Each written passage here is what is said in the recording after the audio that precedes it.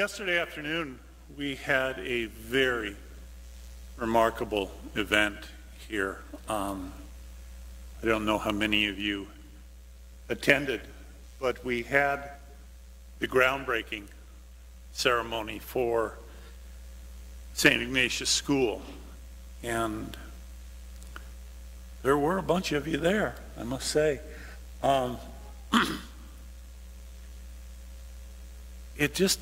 It was something that it just had a very special feeling to it as far as I could tell. And I got to be honest, I didn't start out with a very positive feeling. I was one of those that was going to, have the opportunity to dig and, turn a shovel full of soil. And I just kind of thought, my gosh, here I've been ordained all these years, and they've still got me doing yard work. But that passed quickly. It was one of those days where, I don't know, I just had a sense that the place was filled with hope. We were moving into a new part of not just the story of St. Ignatius School, but a new chapter for Holy Apostles Parish.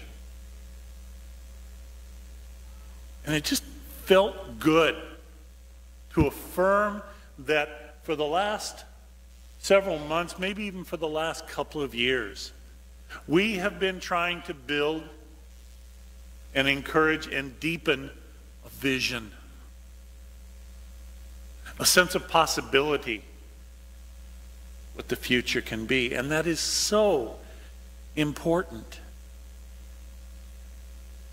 A man named Donald Rothberg once said, in these difficult times, it is crucial to stay connected with transformative visions. We have to have something that gives us hope. We have to have that star, as it were, for us to hitch our wagon to. Jesus had that. Jesus was driven by a sense of the world, all of creation, all of humanity can be the way, once again, that God intended it to be. That's what we call the reign of God or the kingdom of God. It was not a place. It's not something far in the future. Jesus wasn't preaching pie in the sky when you die by and by. No. Reality of now.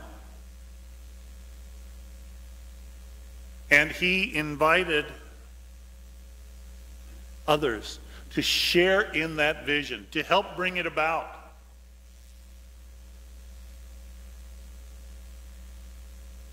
In today's gospel, he warns people. It won't necessarily be easy. If you think it's going to be all glamorous and everything is going to be just fine, no. It's going to involve sacrifice. It's going to involve making choices, making priorities, understanding what is really important.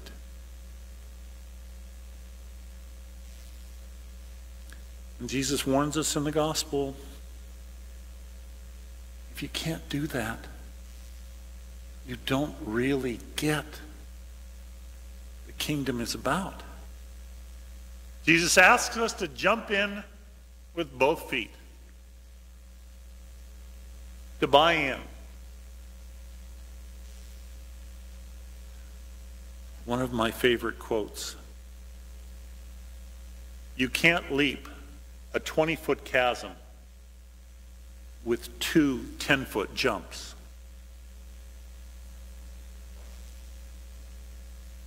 Sometimes you got to take that leap of faith.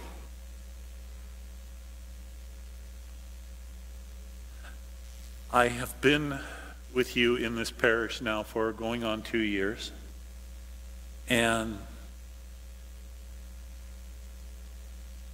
Holy Apostles is an amazing place, I think. There is, in this parish community, a sense of ownership of the place, a sense of one another, a sense that we truly are in this together. This is our church. And together we are doing what we can to bring about the growth of the kingdom. It's not a perfect parish. No parish is perfect, because all parishes have people in them. All parishes are led by priests. So, boy, they sure laughed out loud at that at 9 o'clock this morning. I don't know what they were thinking.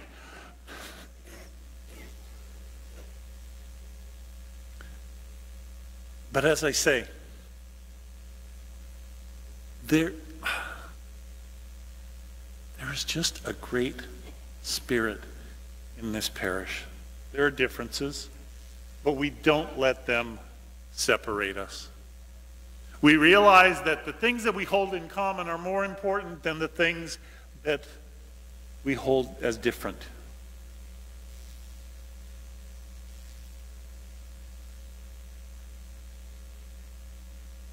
So important. This school that we are now taking the next step in building, because we're going from just our fundraising phase to our construction phase, putting it together for next August. Some places, building or having a parish school has kind of separated a parish, pulled it apart. Thems and us's.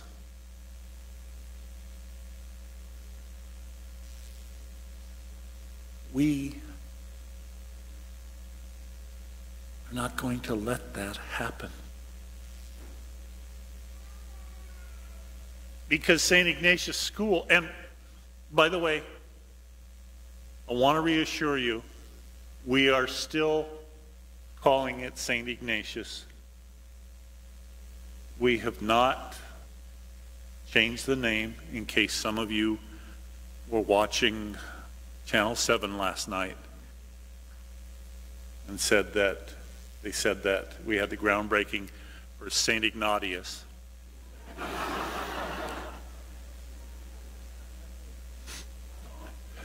Which I guess just reinforces the importance of education.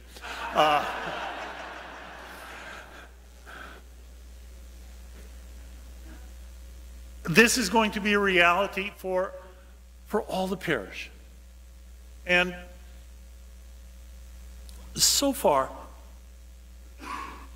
about half the families in the parish have given a response, one way or the other, to the invitation to pledge or to donate. About 950 of our families, not all of them have pledged. Many have. Some have given a one-time gift. Some have said, we don't feel that we can contribute financially at this time. But at least they gave us that response, so that we knew that they were aware. We knew that they were on board.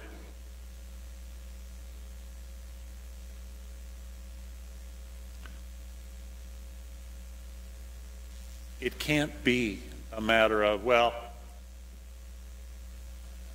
I don't have grade school kids, so it doesn't affect me. It can't be a matter of, well, I'm just going to be sending my kids to public school or homeschooling them or whatever, so I'm not going to pay any attention to it. No. If you are part of us, you are part of that vision, of that hope, of that sense of the future. Another quote, "A man has made at least a start in discovering the meaning of human life when he plants shade trees under which he knows full well he will never sit."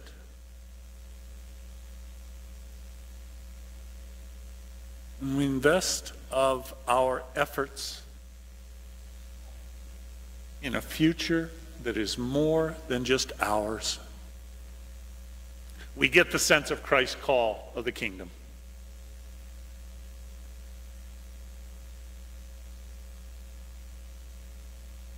A different world cannot be built by indifferent people. And so we are taking this weekend, as we move into this next stage, this next phase, to ask everybody to say that one way or another, you're on board.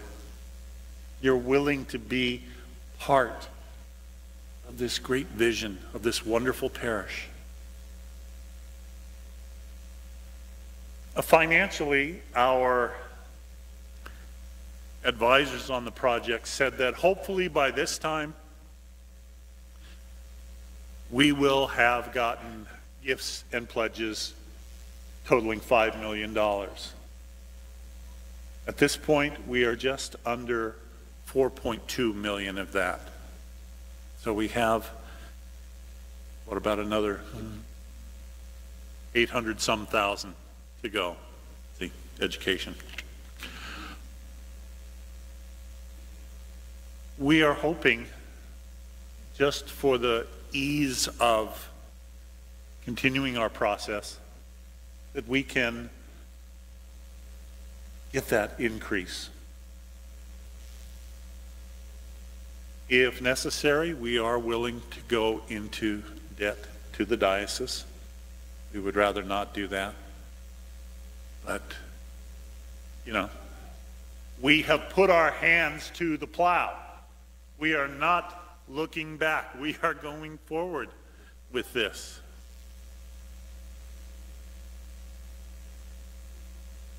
In front of you, there is this prayer card. And on the front there, we have the campaign prayer. And so let us prayerfully offer that together. Loving God, as we go forth with plans for St. Ignatius Catholic School, we implore you to inflame in the hearts of our parish family a spirit of generous giving.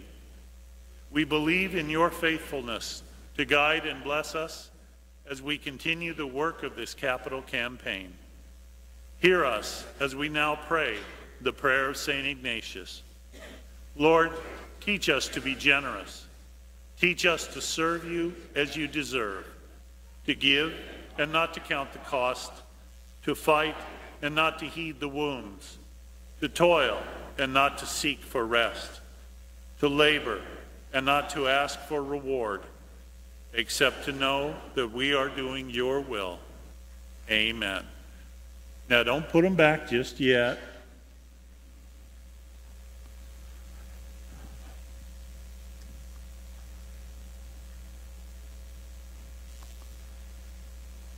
This is being called a commitment.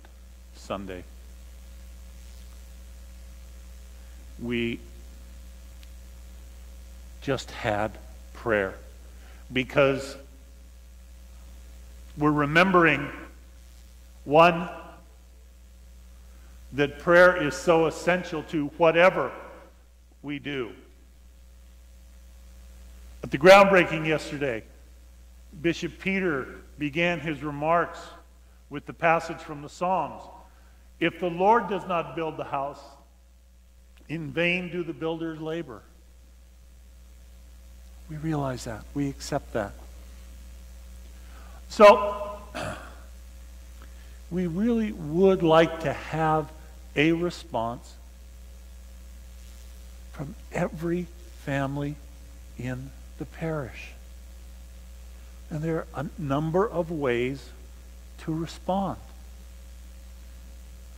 So, please, if you have shut me out, said, oh, this isn't for me, come on, open your mind, open your heart. This isn't necessarily about money. It's about buying in to the vision. So, one card per family. If you would, please, on the back, there where it says name, address, email, and phone number, could you please fill that out? They asked me to say this in the office, legibly. Even if you have already pledged, everybody who is a member of the parish, if you are a visitor, if you are a guest with us, welcome. We're glad that you are here. But if you are a parishioner, please make a commitment by putting your name, your address, your email, and your phone number.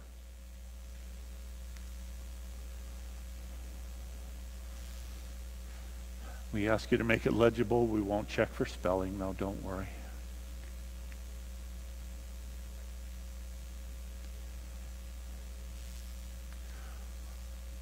Okay. And once you have done that, then you see next to the big number 1, there are 5 categories. And we're going to ask you to mark one of those 5. If in fact you have already made a pledge to St. Ignatius School, and you're good with that, then please mark that first bubble. But notice that it says we confirm our previously made pledge and will pray for the success of the campaign. Okay, so that's part of your commitment. The second one, if you have made a pledge or a gift already, but you stop and you think about it, or you've talked about it and prayed about it, and you've come to the realization, I can do a bit more, then please mark number 2. We wish to increase or extend our previously made pledge and will pray for the success of the campaign.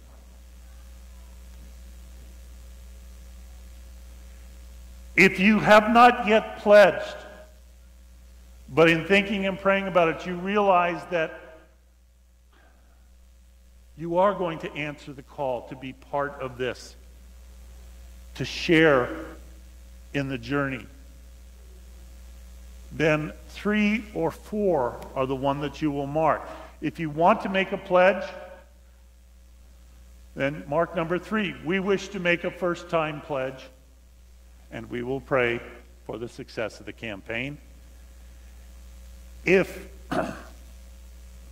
you don't want to make a pledge to be spaced out over many months, but you would like to make a one-time gift, then mark number 4.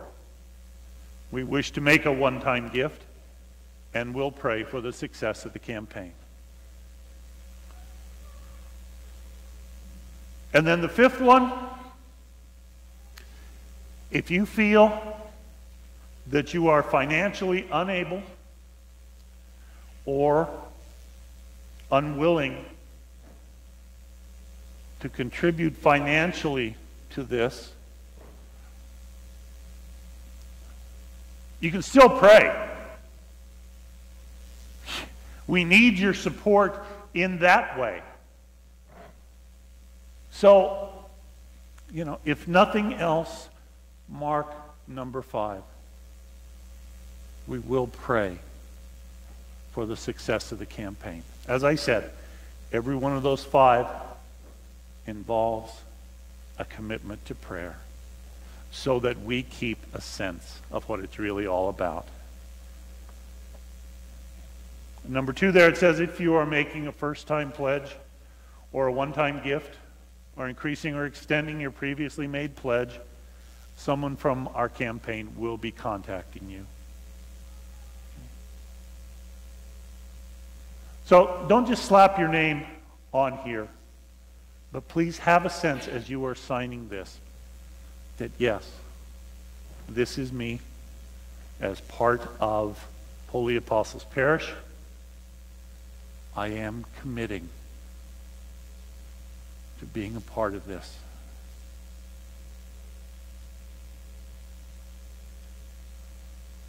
And what we're going to do now is we're going to have the ushers come and gather the cards, and then at the time of the presentation of the gifts, these cards will be brought forward and they will be placed at the altar.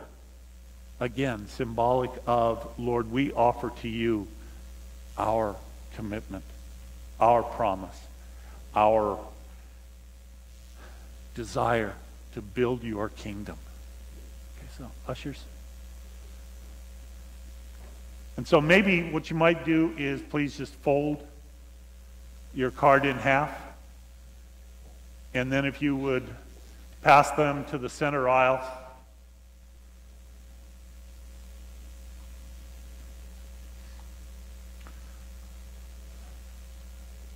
Since some are doing baskets and some aren't.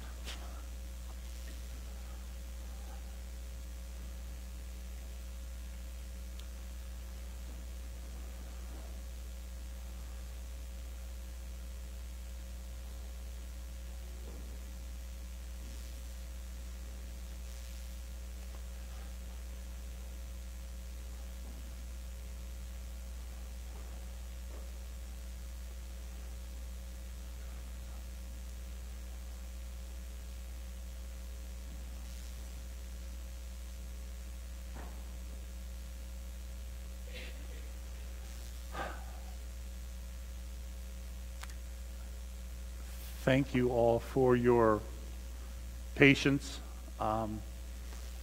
Tried best I could to not harangue you with this. Thank you for your willingness. And thank you for being a part of this great parish that we want to make even greater. Thank you for being willing in your own ways to be kingdom builders, to believe in the hope of Christ's call to us.